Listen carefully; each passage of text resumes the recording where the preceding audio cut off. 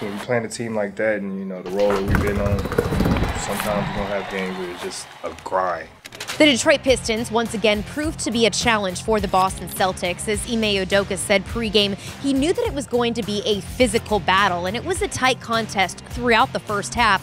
However, the Celtics led by 2 at the end of the third quarter and just turned up the intensity in the fourth as they opened on a 7-0 run and grabbed 3 steals in the first few minutes to eventually close out with a 114-103 finish. Increasing our physicality, that was a message at halftime. Just the clips that we watched and what we were seeing in the first half, they were too comfortable. You know, Cunningham's a hell of a player, obviously, and he was going to work a little bit, but we got better as the game went.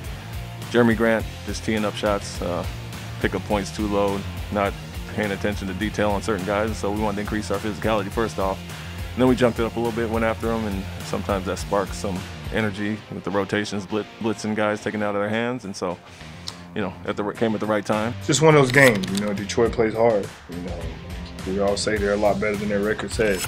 You know, they got some guys that can go. So when you're playing a team like that and, you know, the role that we've been on, you know, sometimes you're going to have games where it's just a grind, and they made it a grind.